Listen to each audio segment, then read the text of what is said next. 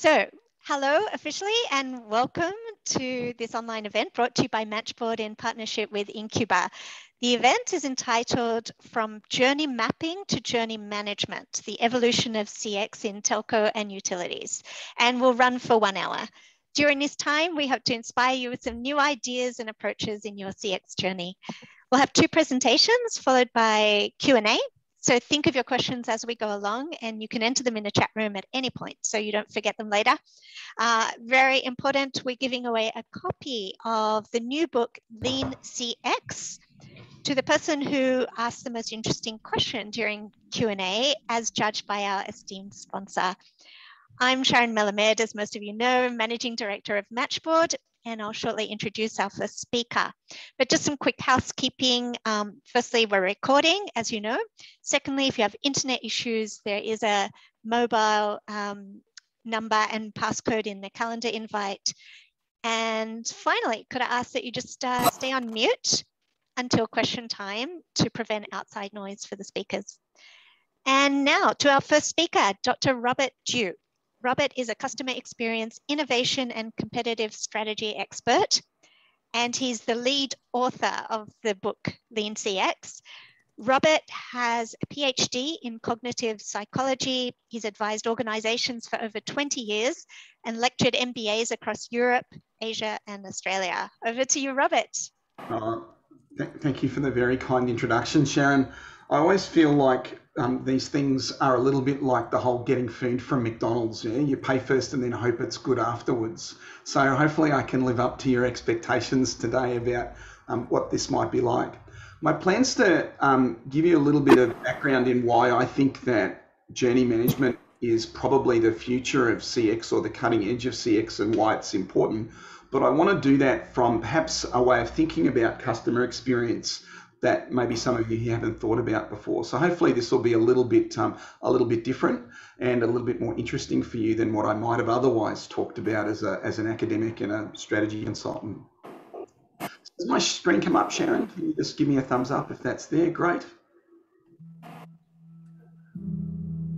I love this picture of this Starling memoration because I think it says something about the way that our markets actually operate. You can tell there's clearly a pattern here going on in this crowd of birds, but where they're going to go to next is not easily predictable. And it's that where we're going to go to next, that's the reason that I think makes journey management more important than journey management when it comes to journey mapping when it comes to CX. Because with this change that happens all the time, it's just about trying to work out what the next thing to do should be based on current data.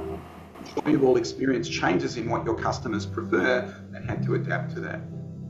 So today I want to talk to you about the experiences that we offer, and I probably got quite a shocking one to start with, and I want to ask you a question. Can you imagine offering this experience to your clients?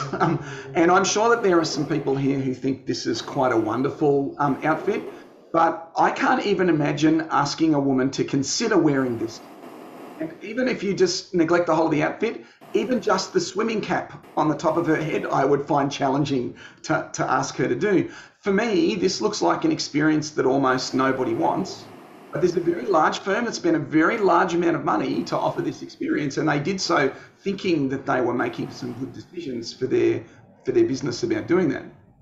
On the other hand, if you think about Decca Records down the Beatles, that was an experience everybody wanted, and somehow they missed it. And this is really interesting. I see that it is actually hard for people to talk about what it is that they want because most of us don't know. Have you ever been out? I'm sorry, someone's got some interference. Have you ever been out having a really great time at a social event or an evening, and part of you says, "Oh, I need to go home now because it's very late," and the other part of you says, "No, but we're having such a great time. I want to stay just one more beer," right? That's what my evil inner brain says. It says that one thing, and in trying to work out what we want, often we don't actually know ourselves. And so I think that there's an approach to collecting data that you've got to take that maybe is a level up from the way that you're thinking about surveying customers and the voice of the customer that you're accessing right now. It turns out we actually have three brains, and the physiology of this I found fascinating. Our oldest brain is the primal bit. It handles anger. It handles, that fight or flight response, all of that stuff. It's our lizard brain. And to get you in touch with your lizard brain, I thought I might share this picture with you. Do you get a little bit of a flutter in your stomach when you think about sitting on this beam eating lunch, right? If you do, that's your lizard brain in action. No one would, of course, do that right now. It's a quite remarkable picture. I find that I get that little, that lizard brain thing in my stomach happening, right? There's a second bit, though, on top of our lizard brain that means that we get to be social creatures, and we like to call that our Labrador brain. And if to activate your Labrador brain, I've got this picture. Clearly, this picture is not true. I don't know of a set of star constellations that magically form angel wings. But if you look at the moment that these two people are having, you can probably feel the romance that's trying to be communicated. And if you allow yourself to do so, maybe you won't become a hopeless romantic, but perhaps a hopeful romantic. Some of the experiences that I think that we'd like to provide customers maybe could do with being a little bit less primal or a little bit less functional and instant gratification, which is what our lizard wants. And maybe they could be a little bit more human. On top of all of that, we've got this leader brain that does the rational bit. And it does kind of things. I love this pic. When you look at these plants here, are you looking at just some random plants, or are you looking at a woman's face? Can you recognize that it's both of them? Whatever it is that you decide is the answer, this is a woman's face or it's a set of plants, you'll experience that as truth, and it's your leader brain that's doing that. Now, what I think is really challenging for us as CX professionals, and particularly in the verticals that we work in, is that actually all of those three brains together make our motivations incredibly complex and potentially conflicting. And I thought I would show you when we look inside ourselves, this statue, I love this sculpture, but what's inside ourselves? There's a part of us that wants to be certain, and another part that's focused on anything that's new. If you consume news media, it's because you're interested in something new. And as you drive down the street, you might find yourself, back when we're allowed to drive again, of course, reading out the signs as you go past them. Those two things, that's our lizard brain in action. We also have this desire for love, to be part of groups and connect to something bigger. And that connectedness is really important. On top of that, we have a need in those groups to have a level of prestige and to feel important and for our individuality to be recognised. And I know something relevant to some of you here in the telco space. I remember when the first capability in Australia to make a video call came out. And I got one of those A320 phones. It was a huge thing, and it had a screen on it, and the network was fast enough to be able to make video calls. And I was so excited about that because I had one of this cutting edge technology pieces of things, and I had thought it was going to be like Dick Tracy, calling all cars. I thought this video call was going to be amazing, and I got home and realized I had nobody to call. And it was really interesting watching the company that put out that new technology, millions of investment in the network, billions of investment probably, got the supply arrangement with the new phone that had the capacity to make the video calls across 3G, and they'd forgotten that I would have nobody to call. So they started to sell those phones in pairs with a plan. I thought that was really cool. Both of you buy one, so at least you've got somebody to call, right?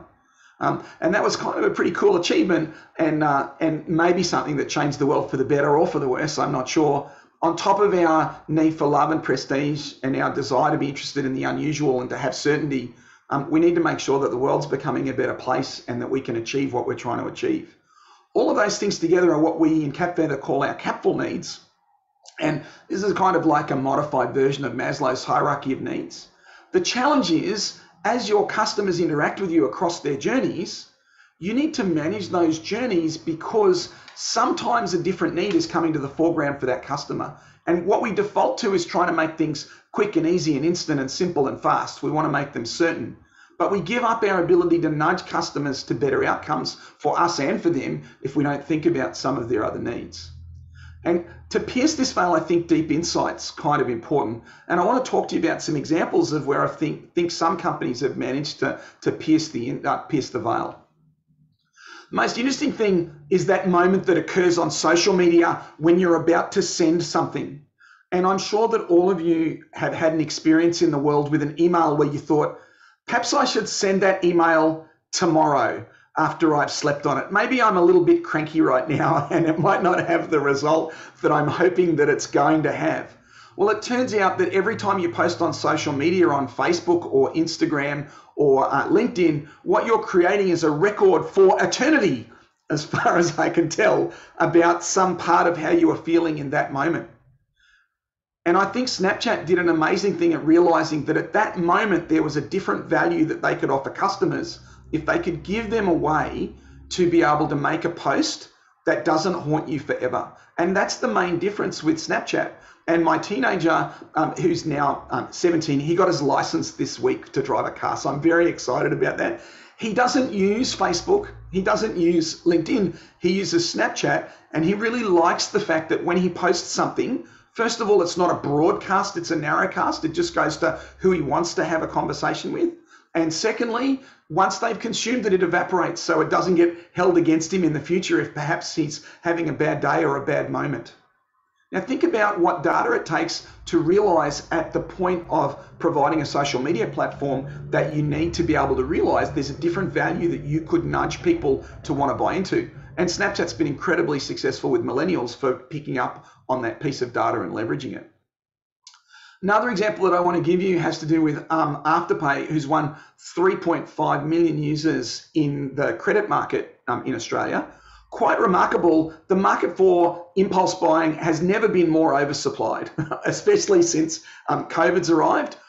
What I think is really interesting is Afterpay thought about the core value around usability and the core value around their brand. And what they did at the moment of purchase is realize there are a group of buyers that do not want to be locked onto some kind of interest treadmill, right? They're frightened about that, maxing out their credit card and never getting rid of it. And collecting that data meant that they could build a whole piece of data, a whole business model around a different credit offer. Now, there's still an interest charge on this card, but it's paid for by the retailer who really at that moment wants to prompt a customer to make a purchase. And we know the research on this, right? We know that customers who purchase on credit tend to purchase higher value items and services. They tend to pay for higher margin value items and services, and they tend to make a decision more readily to buy those things. That's the whole purpose of being able to buy on impulse. I think what's quite remarkable, though, as a retailer who might be in the Afterpay network is being able to realize that that actual offer was really cool. And there's a value up on being able to do buy now, pay it later. Now, if you have a look at what Afterpay's done, you realize, great, we've got some other companies like Apple and Commonwealth Bank and PayPal who are trying to get into that market now. My money's on Apple because I think that they've got more data about their customers and what matters to their customers from a feeling point of view. And I think it's leveraging that feeling data to enhance the value proposition beyond just an impulse purchase, that it will be something that's on brand, makes more value for their users and is actually more usable for them. Different example I want to give you has to do with NRMA. They found that they had this circumstance where at the point of their customers' journey, where customers were ready to renew their comprehensive insurance, many of them, because of COVID, were opting out. And I'm sure we can empathize with this. I'm worried if I'm going to keep my job. I'm not driving my car anyway. Why do I need comprehensive insurance? So as a response to that, what NRMA wanted to do was nudge them to change. And they stood up a very interesting opportunity, which was a $10 a month, opt out anytime, $10 a month, third-party fire and theft. What's remarkable is, though, is that in doing that, they discovered a whole untapped segment of the market who had wanted that product offering from insurance all along, and it was just never offered to them before. So their new leads for this grew by 500%. And I think the kind of, some of us are finding sometimes that our CX improvements are hard fought to create the kind of bottom line impact that we want. It's a bit frustrating when someone else in a different vertical almost finds one by luck, right? And as a result of that, manages to get some response from that. My favorite example from this, though, is T-Mobile, and I'm sure for this group, you've heard of this group before. In 2012, 33 million US clients. In 2017, 72 million clients, doubling in a 5-year period. They accredit all of that to their Un-carrier moves, which is all about improving customer experience. I just want to talk to a couple of these. Sure, they did a lot of stuff like abandoning roaming charges and, changing upgrades and doing a bunch of things to make it simpler for customers. And they were appealing to all of their customers' lizards when they did that. But two really important things I think were kind of compelling to me. The first one was how they realized that with using personalized mobile video content, that they could increase their inquiry by 300% and their conversion by 500% simply by managing that interaction at that stage and changing what their customers were experiencing. So part of this growth wasn't just about making things simpler. It was about leveraging the data about what changed. I'll give you a second example that I think is important. They went from 400 odd different rate plans down to just one. Now you can say, well, simple's better and that's great, but understand why they had the 400 rate plans in the first place. Their business model is largely full of fixed costs. And can you imagine the data and courage that it would have taken to go, instead of extracting the maximum profit out of customers by having this huge range of plans, what we can do is value the trade-off between the number of customers we will onboard and keep because it's simple versus the number that we would get at a higher margin if we do this in a more difficult way. And I think you can only do that if you're managing your customer journey rather than just mapping it. So I want to advocate to you a really important take-home message. It's really simple. You can find moments in your customer's journey where everything can change, but you can't do that unless you're managing the journey. So we wrote a couple of books about customer experience and customer strategy. You're welcome to contact me if you'd like to consider the conversation. And I'm very keen to talk to you about your questions and what's going to happen in the future. But I do want you to be open to this possibility that it's customer management that matters more than customer mapping in terms of your journeys. Thanks. Thank you. Thank you, Robert. That was fascinating. Just before we jump to the second speaker, I'm going to run a quick poll, which hopefully you can see now. And we are keen to understand where you're at in your customer journey management journey. So we're asking, how would you rate the maturity of your organization's customer journey management? And there are 4 options there. Would really appreciate everyone making a vote. Can see quite a few responses coming through. We'll end the poll in a few seconds and then share it. Okay, so I'm going to end the poll now and share those results with you.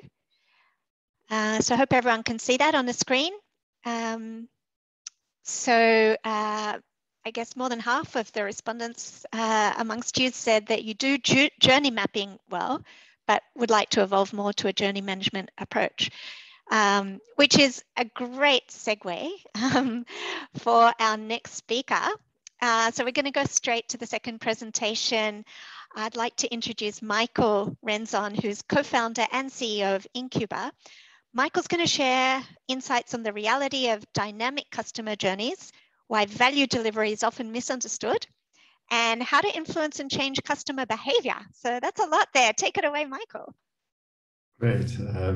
Thanks, Sharon. So we started inQuba, it was 11 years ago, and we really started from a clean slate, clean piece of paper. And one of the first things that we did in the company is we literally drew on paper how this would look, and we took a 10-year view. And what we saw is really kind of coming together 10 years later. But at that point in time, it looked so complex around being able to access the amount of data that was needed for journey management that a lot of what we did in the early days, we used that framework to deploy what would be seen as a classical CX solution. But we really have seen the evolution over the course of the last 10 years. And the reason this is so important, and just touching on Robert's analogy of murmurating birds, is that when birds murmurate, the process is dynamic. And there's a guy named Wayne Potts, he's a zoologist, and I did a bit of research on this. what he did to understand the memoration, he used video cameras, and he took a look at the data points around how the birds were moving, and he actually established causality. The reasons that the birds memorate in a particular way is that they're looking for food sources, and birds they typically memorate is in this particular idea is that if we have the data, we are able to, like memorating birds, we're able to see the dynamic nature of customers moving through these journeys. So when I talk about this, the essence of the technique, and I'm going to talk about that a little bit more, is by digitizing the breadcrumbs. So most people are familiar with how a Google cookie would work, but if you scale this up and you do it in a multi-channel way, and you're collecting this data about customers as they move through digital environments, and you are able to collect it and you're able to sequence it, you come out with this view, and the view is the essence and the starting point of journey management. So why is it so important? The reason it's so important is that customer journeys are dynamic. So when we launch a project, within the first week, we can start seeing the flow of these journeys. So what I have on the screen here is really the way that an orchestration would look. These journeys get digitally mapped out, but it's not a digital mapping sequence where an author would go and plot this. This is actually rendered digitally, and the way that it typically works in journey management is that the thickness of the line shows how many customers traversed a particular journey path. If there's a sequence or change in sequence, for example, this could be an online journey path. This one over here could be this group of customers carried on the journey online, and this group of customers came off the digital journey. They carried on, but they switched to an alternate channel, for example, a call center channel. So when we sequence the data, it really is the starting point, and we digitize the data, it really is the starting point of being able to understand and make this move from journey mapping to journey management. And it allows us to answer a range of questions that you can't use with conventional techniques. And these questions are particularly powerful questions. So what I'm going to do is actually talk through these particular questions and just share the answers and move through them quite quickly, and then move through to applications. So first thing that we want to see is where are people going, and did they actually get there? So inQuba has developed a 5-step methodology. The first step is to discover real journeys, and the way that we do that is once we digitize the data, and that process, when we say digitizing the data, we always start off with the journey map, and then we take a look at where does the data come from. Then what the tech does is it looks, we work with the customer to see where those data sources are, and there are a range of techniques that we bring that data into the solution, typically in real time, but it can be hourly, it can even be intradaily, to be able to build up these particular sequences. Once we've done that, we want to establish a goal. So if you think of the bird example, the goal could be, we'll find a food source. So a goal is usually a success point. So in telco, it could be that the customers acquired a product. In utilities, it could be some kind of retention, particular point, and that would be the goal point. And then we divide that goal point into a number of points that we want people to get to along the way to get to that particular goal point. We also set up the idea of a drop-off point. So that establishes the base framework. We then want to do an analysis, and this speaks to Robert's presentation. We've seen the one thing we see more than anything when we digitize this data is that people do not behave, customers do not behave, even with extensive journey mapping, in the way that we anticipate. And I was on a Zoom last week with one of the with a major bank, and we we were in discussion with the head of product, and she said, this is exactly what I've been talking about. Everyone agonizes over the journey map. Is this right? Is this right? And then when we switch on, we take these new products live, people don't behave the way that we anticipate. And she was totally in sync about this idea of rapid testing. Don't agonize over the journey map, get it down, and then actually see what people do and then adjust dynamically. So the way that we do this is where we find a journey path, we take a look at the data of that particular journey path, and there's a lot of data. Some of the data, or a lot of it, is metadata that we bring in with that particular journey point, and that could be things like segment data. So, for example, it could be young people who are using a digital channel. But what we find with certain journey points is that we can find the segment, but we don't know what the causality is of the behavior. So what we do is we ask them dynamically on the journey. So we can take this particular journey line and we tap on it, click, and we click there, and we say, well, with this group of people, they switched channels, they went to the call center, they didn't actually finish the journey, and the tech would only ask that particular group of people, and it would ask them dynamically as they switched, well, why did you switch channels? And we would get an answer, and we get that answer very quickly. So it's different to CX, where you set up a program and you run it for a year or two or three with moderate changes. This is a highly dynamic environment. So we developed something called the value model, which is kind of like a pop-up mega survey that takes very little effort. It uses unstructured text analytics. And then we divide those reasons into 4 core categories, which would be people are doing the things that they're doing because of economic value, functional value, that there's a product like Robert's example, well, why didn't you video anyone? Well, there was no one to video. That would be a good example. Could be symbolic, which is brand related, and it could be experiential, which is the domain of CX people. So once we've done that, the next thing that we want to do is we want to find out from that group of people why they're dropping off and what's important to them. So we overlay the VOC data against the journey data, and we get to drop-off analysis, and that's super powerful. And we can then click on a particular goal, a drop-off point, an in-progress particular point, and we can start seeing a lot of detail like drop-off channel, drop-off duration. We can see drop-off segment, and then the value model, which is the drop-off reason. And then the last thing that we want to do is, well, it's the second last thing, is we want to go into the world of nudging.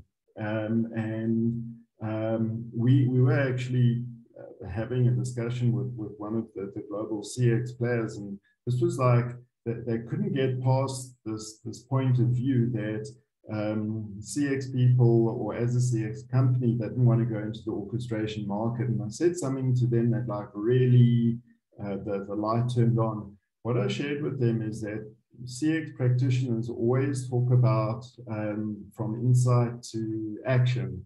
So the question I then asked, but what happens if that insight is in real time, and the only benefit of that action is if the action is offered in real time as well? So you've got a certain time period that if you don't offer that particular action, let's say it's explaining a misconception about a product, you're going to lose that customer. So a real-time action is an orchestration. So the blurring of the lines between CX people focusing on insights and this idea of actioning being another department, we can see already is going to fade away as we move more and more to a real-time type of world.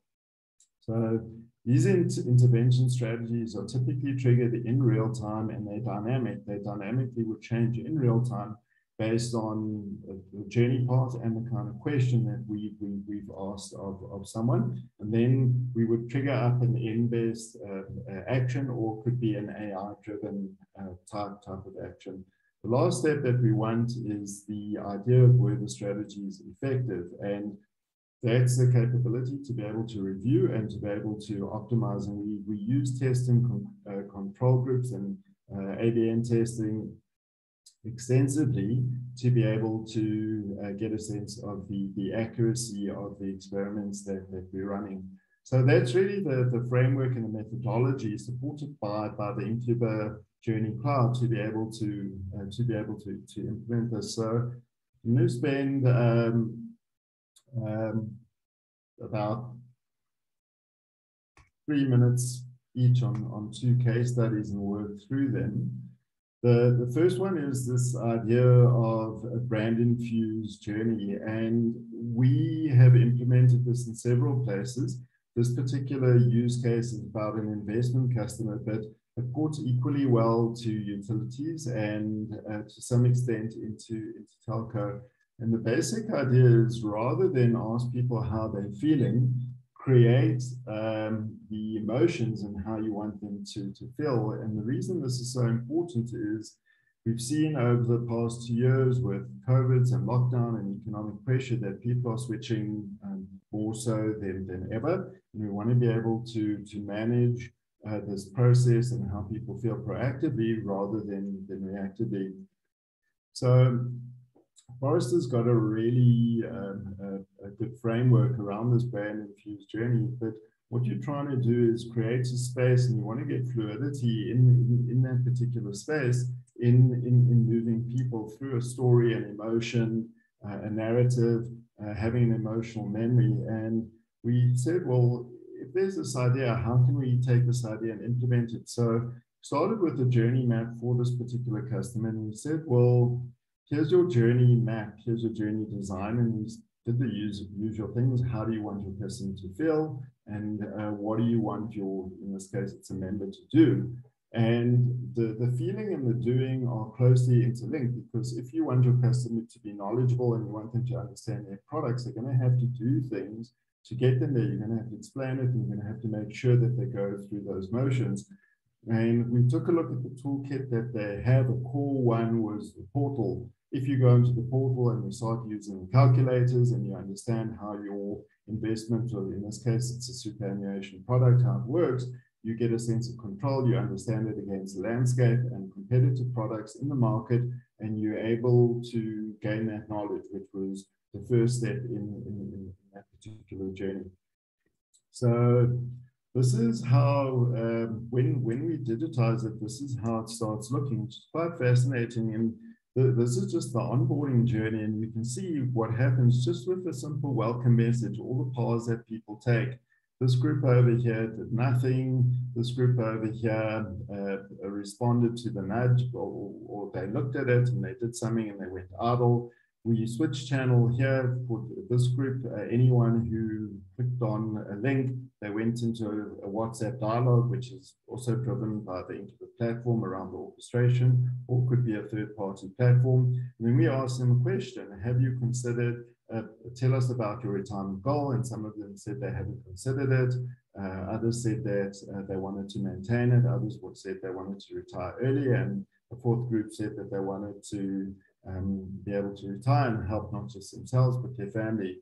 What we saw is, based on their response, their willingness to engage further and actually go to the portal login and retirement goal varied greatly. People who hadn't considered their retirement goals were not particularly proactive. We saw a whole group of other people that, when we said to them, well, why didn't you respond to the message? We did it politely.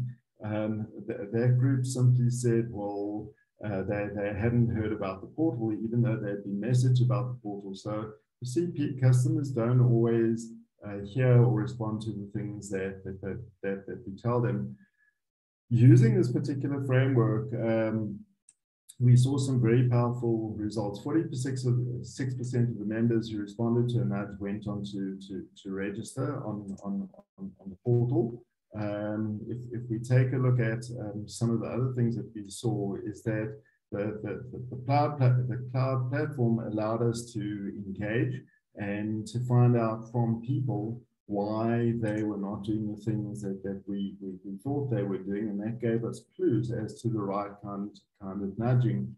We also saw that the goal of getting people to the portal, and this is something that we didn't know, we always thought there'd be drop off from the login to the end goal, but we saw people move through that seamlessly. So using these techniques, within a period of literally a couple of weeks, we did a couple of weeks of analysis. We then came out with a new engagement strategy, and we were able to move the level of engagement from 6% to 16%.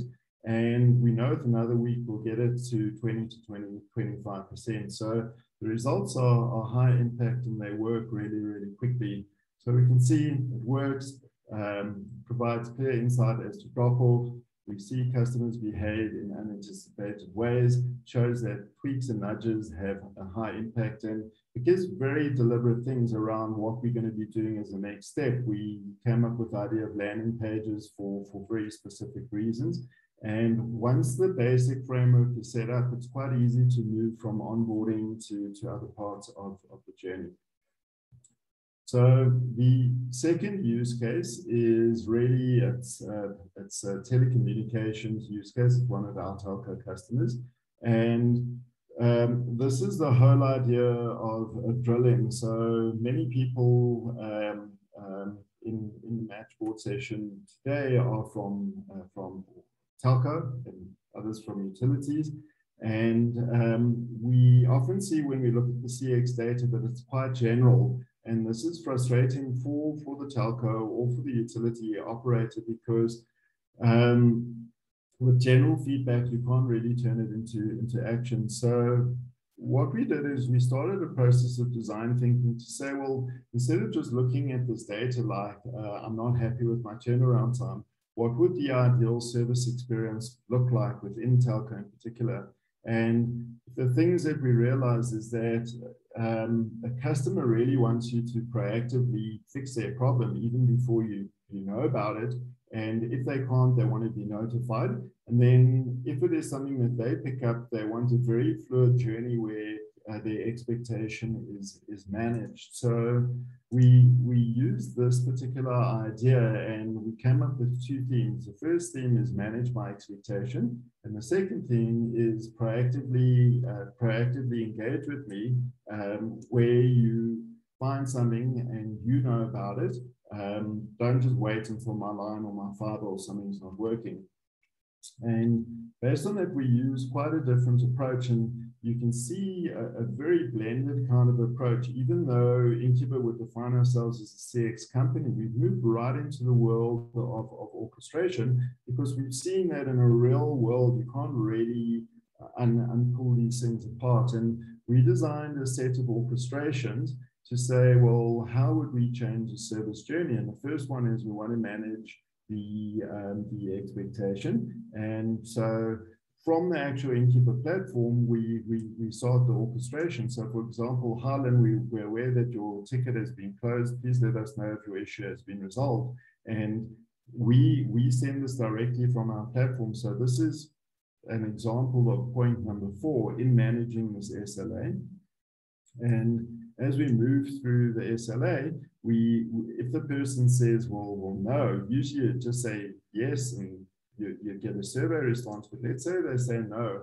What we then do is we say, we're sorry, your ticket hasn't been adequately resolved. Please tell us the reason why you feel it hasn't been resolved. And then we take action directly from the platform. We send it to a triage center, which is a level up from your first level support with specialist people who would then resolve it. So it's a very different approach at blending CX and orchestration. And when this approach is used, the analytics come out really differently. What we can see is the analytics playing out in real time, and this is just the thematic of the unstructured text analytics. We can see the things that people are complaining about, the real problems that they're complaining about, because we capture the data at that point of the orchestration. So for example, experiential, we click on that, it shows a map of the things within experiential of why those particular, why someone had a negative experience. But it's driven from the real-time interaction rather than as an afterthought. So that is really the context behind it, and 2 examples. A big question that we get is, well, we really like these ideas, and we want to mobilize our organization, but it's difficult. And we've designed a range of tools to be able to do that. And one of them that's incredibly powerful is an idea of what we call Journey Accelerator. And what we do is we work with a group of people to unravel the problem and to go into basic things. So what does a solution design look like at a high level? Does the organization have enough data to be able to execute on that solution design? What would the ROI look like? Because business people always want to see the ROI before moving forward with this particular piece of work. And that delivers all the things for those internal discussions to answer those questions before getting to a more detailed type of proposal. So one of the things that we are offering to the attendees of this Matchboard event is we usually charge $2,500 for that particular process. And if anyone in the session is interested, we will do that as a complimentary service for your organization. So that brings me to the end of my presentation, and I'm going to pass the floor back to Sharon for Q&A. Yeah, thank you so much, Michael. And that's a great offer, the Journey Accelerator workshop. I will include that email address that Michael showed on the screen when I send around the survey after the event so that you can action that offer if you wish. But now it's time for the fun part, audience Q&A. So I really encourage you to start a discussion or join a discussion. Either you can pop a question in the chat room, or you can actually unmute yourself, have your camera on, and talk to your question directly. And just a reminder, we will be awarding a prize of the new book, Lean CX, to the most interesting question as judged by the inQuba team. And I can see that we actually got a question already through in the chat room, and please, everyone else, feel free to put yours in. So Esther is asking, I noticed that you poll the customer right after the welcome message on their experience, as opposed to at the end of the journey after registering in the portal. What points in the customer journey do you think it best to poll or survey customers and ask for their feedback on the experience? Michael, could you answer that one? Yeah. So that really is a transition from thinking from typical CX perspective to journey thinking. In journey, you typically want to be able to get feedback as quickly as possible, because what we're doing, and I'll share an example that comes out of onboarding. This is from our banking customers, but it's as applicable for onboarding for utility or for telco. So what we've done in the banking one is a very visual type of example. So where we see a drop off, and this is typically in a digital type of banking environment. Someone says, well, they want a quote for a credit card, and they've gone through the whole kind of application process, and then they drop off at that particular point. And the way that we measure a drop off is if it's something real time and they're meant to click to get to the end of that process and they don't, then that's a drop off. Or if there's a time lapse and they don't complete that, we would keep that, we would store that as a delay. We actually generate something that looks like a delay, or the customer's not doing anything they're dormant at that point, and then we would serve it up. What we've seen is if we question at that point, so for example, we say, well, you applied for a credit card, we sent you a quote, you can take it up, please tell us the reason why. We find customers are highly responsive, and in the banking scenarios, The average that we got was a 29% response rate, whereas in surveying, when we asked that same question, it would probably be anywhere between 5% on the low side, and maybe 14 or 15% on the high side. So the first thing is changing your polling into something that's real time, starts sounding a lot more like a conversation. And when there's a conversation or digital conversation, people are far more engaged. The other thing and benefit that we get out of it is that they say immediately what their reason is. And some customers said they didn't understand the product really, or their answer showed that they didn't understand it. Others said interest rates were too high, or the bank fees were too high. And then what we did is we took those reasons and we actually developed the orchestrations together with the marketing team, and we serve up those orchestrations in real time. So, for example, a customer says, well, interest rates are too high.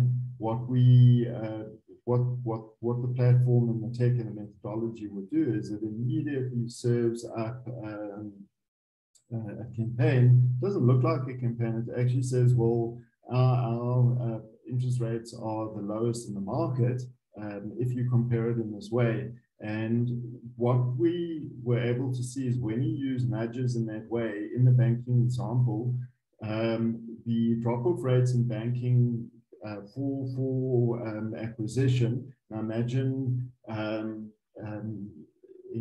telco onboarding, it's probably quite similar. Is we were able to get 100% increase in conversion at multiple points. So the first thing is that we get a much deeper insight. We get it, it's particular to a group of people. We are able to do something with that particular insight, and we're able to get an impact around it and isolate that group of people. So I really believe that this will be a shift in the CX domain and landscape, to asking people as close to the event or something happening or why they can do that particular thing.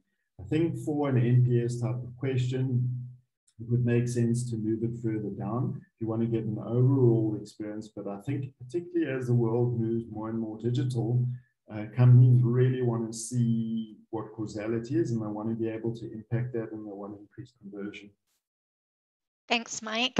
We've got some really great questions that have also come through on the chat. Just the last one was from Mark Kessler. What key metrics or analytics do you use to measure the effectiveness of a customer journey, other than using customer feedback intercepts and the actual goal completion, like commercial outcomes or sales? Customer effort score, for example. Would that be a key metric that you would recommend on a customer journey management approach? What we've done is we use many of the CX metrics that you would anticipate. So we often include NPS at the end of the journey or at a particular journey point where it makes sense. Person would have had to go far enough in the journey, they drop off immediately. You don't want to ask them the NPS question. So what we would typically do is at the end of that journey experience, so let's say onboarding, we would ask an NPS question. NPS, customer satisfaction. We have done customer efforts before as well. And something that's really interesting from the data that we're picking out is that there is this this myth that has developed within customer experience practitioners that if you increase your NPS by a whole lot, you will get a very different outcome. But what we've seen, particularly around journeys, it's quite fascinating. You can get 100% increase in conversion at multiple points in that journey, and your NPS score of the two different groups, when we do the test group and the control group, will be identical or almost identical. In one test that we did, it was identical, and we had exponential increase in conversion of the group that went through the managed journey. The only difference was a slight change in customer sentiment. So the group that was helped through felt the experience was slightly more positive, but not measured as by an NPS score, but measured by sentiment. And what that shows us is that in many ways, the experience is really a hygiene element. It has to be good enough, the experience, but if it's at a good enough level, you're not going to get a whole lot more conversion by making it better. And we're finding some really fascinating insights by working with the data and overlaying NPS and customer sat and effort over the journey, because we're seeing that the problem may not be an experience problem. It could be a marketing or communications problem, that people don't understand that particular product. Okay, great. Now, Brett from AGL has asked another one. How do you pick up drop-off online and in the contact center for prospects or non-registered users? In other words, identify omni-channel journeys. Okay. So the way that we do it is we use the same mechanism that marketers use. We track cookies, and we track those cookies the whole way through, irrespective of where that person has come from, and we keep tracking that particular cookie for journey management and journey analytics. At a point in time, you have to be able to identify the customer. So every point in that journey is made up of 3 data points. There is the time that thing happened. It's the actual event when that particular thing happened. And the 3rd data point is who that thing happened to. So we kind of lie in waiting. It sounds a bit sinister, but that's the way that the internet works. And we track it, and then as soon as the customer has put in anything that would identify them, so they would have had to start some kind of process, we can then track it back. And when we track it back, we then draw out the journey map. But we do that post-actively as soon as we get that customer identifier. If you don't have an identifier, you can't generate journey analytics or journey discovery. You have to have a customer identifier at a point in time, but you don't have to have it immediately. Okay. Great. Now we have a question from NBN. Mike is asking, when we're dealing with large ecosystems, especially within the telco space with wholesalers, retailers, delivery patterns and the like, the customer experience is the sum of everyone's experience and the effort it takes throughout. How do you start to add that into the picture to show the CX is tightly linked to the EX? That's a tough question.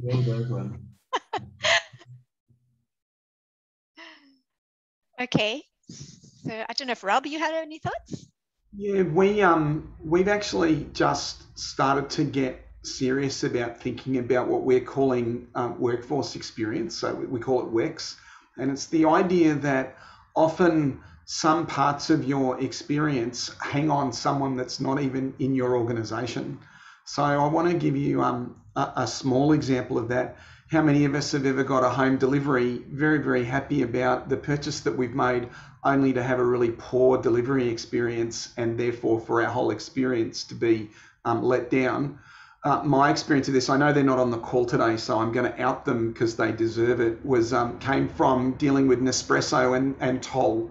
So Nespresso offered me typically 2 delivery options, and I'm a coffee fiend. I don't know about the rest of you. I spend about $8,000 a year on Nespresso coffee pods. Okay, so that's in my household. So I feel like I should be treated like some kind of valued customer for massively overpaying that much for coffee in that level of volume. What happened is, on their website, when I reorder, I'm given an option. I can get Australia Post 2 to 3 days, or I can get Toll next day delivery. They're both free, right? And so I picked the Toll one because it's faster, right? If there's no cost difference, I want my coffee, get it here faster, because this is an emergency, right? If we run out of coffee, this is a pretty serious negative thing. Turns out that half the time Toll never deliver to me. They deliver to a newsagent that's a suburb, one suburb away, and then kind of claim that they've made this delivery. Now, I can't deal with Toll directly to fix that, and I don't want to have to. And so when I deal with Nespresso to fix that, of course, they don't get the idea that a whole part of their experience is hanging on Toll. One of the things that I've noticed since then is that now Toll are no longer offered as a delivery option. And I think they're putting in place the right service level agreements for your distributed workforce is a really big deal. Of course, if you talk to Toll themselves, their problem is that that person who's turning up to my place is a subcontractor. It's not even an employee of theirs. And that subcontractor's plan is to pretend that I wasn't home so that it's faster to make a delivery and dump them all off at the newsagent, because the price that they're being paid to provide the service is an issue. And so there's an aspect of service delivery design that you need to get right when you're dealing with your distributed group to make sure that things work. And there's a problem here, because we get fresh beans from my coffee shop. Who's saying that? Brett Cooper. That's kind of cool. So yeah, I probably need to do that. If it's any consolation, I no longer purchase from Nespresso, and it won't upset me so much I don't deal with them. But one of the things that's interesting is that you have to write service level agreements that are a little bit more human. And people who want to write contracts are very uncomfortable about that. Right? Think about dealing with your IT department. You say, I want the platform to be engaging for customers. And they say, oh, so do we need to change the colors, or do we need to put their name in it? And this required to be specifically autistic about something that makes something human is the problem. I think where journey management helps you get into this is it gives you a kind of data that the people who need specificity can handle. It helps them not have to be, the other people they're dealing with helps them not have to be as human. Right. And so those service level agreements become really, really important. Right. Okay, thanks, Rob. This is the last question, which I'm going to read out because we're almost out of time. So I might let Mike and Rob have a crack at this. Just very succinct answer would be great. What would you say are the top 3 reasons for drastic customer drop-off in CX flows? Okay. Our data is clear. The number one would be people are busy. You're competing with everyone else in a very noisy environment, and we can see that because when we prompt them, they respond. So we can see that typically people are busy. The second one is that companies typically design very well thought out products and often reasonably well thought out processes, but we can see very clearly from the data that people don't understand them. If you're buying something that's complex, like you're buying a service from a utility or you're buying a new telco package, the people who work for the telco or the utility who design these products, it's what they do every day. But we see it's so clear from the data that customers don't get it. So it's this whole idea of in-journey communication rather than kind of pushing through. And then I think the third reason wouldn't be a single reason. We seeing, and this is fascinating, is that the belief that people drop off and they'll do it for a single reason. We see in the data is it's a human thing to believe that, but it's an irrational belief. At any particular drop-off point, we see there's a whole lot of different segments, and if we analyze the segments, we see behind them are very different people, and those people are behaving in very different ways. And if you want to make an impact, you've got to start with the largest ones and move through to the smaller groups if it's worthwhile to be able to address those particular problems, and that would definitely be the third one.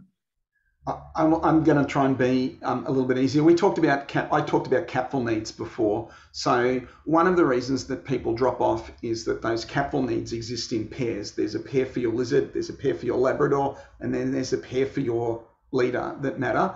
If your product or service is designed to pick the wrong pair, the wrong side of that pair, people will drop off when they realize that. So, for example, if I'm interested in what you're doing because it's new and what you're busy trying to do is create certainty and simplicity for me, then I'm going to drop off at that point. If I'm trying to make a connection to be part of a group and what you're actually doing is presenting me with prestige, which is excluding me from the group, I will drop off at that point. So it really has to do with the jobs to be done. You've got to understand, and I'm with Mike on this, I think the segment of customer that you're targeting is important, and there's a kind of it's not a one size fits all, and it's not a one size fits none. It's a one size fits a few. So how do you provide a variable experience that meets people where they're at and meets their needs? And I think if you do that, then you'll retain them. Back to you. Okay, great. Thanks, Rob. Unfortunately, we have to wrap up, but before we do, Mike, who was the winner of the best audience question? It is Mark Kessler. Okay, fantastic, Mark. I'll be in touch to arrange delivery of your book. And that brings our event to a close. Thank you so much. I hope you enjoyed it. We will be sending around a short survey. Would really appreciate 1 minute of your time there. The inQuba team remain available to engage further, and do take advantage of their special offer, which I'll share the email address for. Wishing everyone a wonderful day ahead. Stay safe and well. See you next time. Thanks very much. It was great. Thank you. Thank you. Great session. Thanks everyone. Thanks.